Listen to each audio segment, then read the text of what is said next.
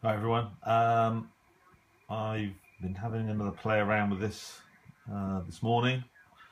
I thought I would just share with you a little bit of the complexity of this software. It's really quite amazing. We've got a signal here, Australia 12065, and from the front panel there are quite a few options for attenuation, noise blanking, notch filtering. Obviously, this is AM mode. There's AM sync, noise reduction, etc., etc. There's actually 4 receivers in this unit, and so here's my spectrum for Australia. I've turned the volume down a little bit, and here you can see the frequency on the Elad unit itself, 12065. And it's quite good actually, because I think I showed you yesterday that you can literally, I'm going to do it, I can tune with the actual unit and obviously shift the frequency so that effectively the spectrum shifts. But what you can also do is they have this sliding kind of scale, slide rule type tuning system graphic. So, and it's basically, so this is basically meter bands, so that's very coarse tuning, and then you have megahertz scale tuning, and then effectively fine tuning, and you only have to hold the mouse cursor over this to start moving. So as you can see, so the scale's moving, so I'm going up in frequency. Here's the marker here, so go back to Australia 12065. And you can see the frequencies counting up as well here. So it's pretty clever.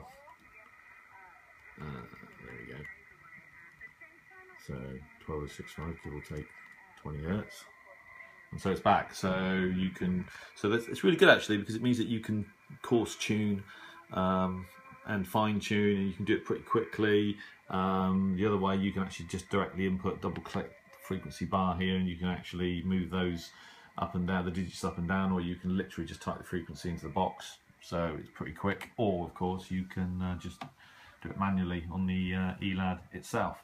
And then in terms of the display and the way everything's set up, there's a huge amount of detail in the way that you can set everything up. So this is basically how to adjust the various tuning steps, and there's options for the tuning itself, how the tuning bar scales, how the controls work, so what you're going to use, which preset to use for up and down, the various audio options with the automatic gain control and audio output, so many options with the graphics for the main spectrum plot, the waterfall.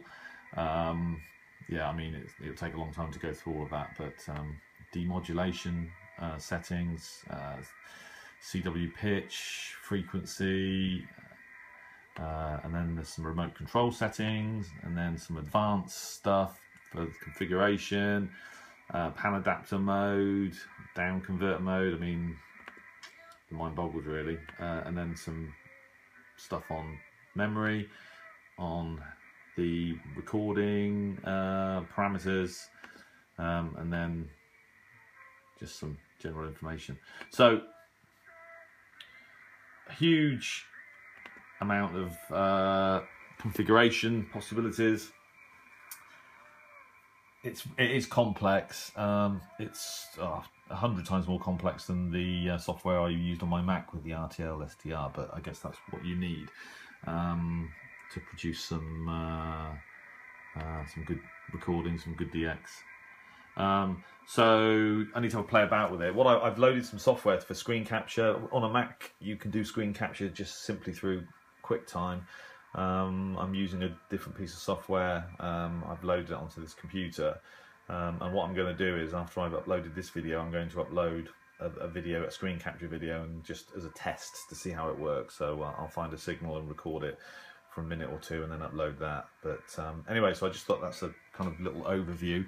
As you can see, it's it's a lot to learn, but it's really interesting, and I think in conjunction with the Wellbrook, it should produce some good DX results. So I'm looking forward to reading the rest of the manual, and then hopefully getting the configuration right, and then basically start doing some serious DX. So there you go. So I'll sign off now, upload this video, and then I'll take a screenshot video and upload that as well. Thanks for watching.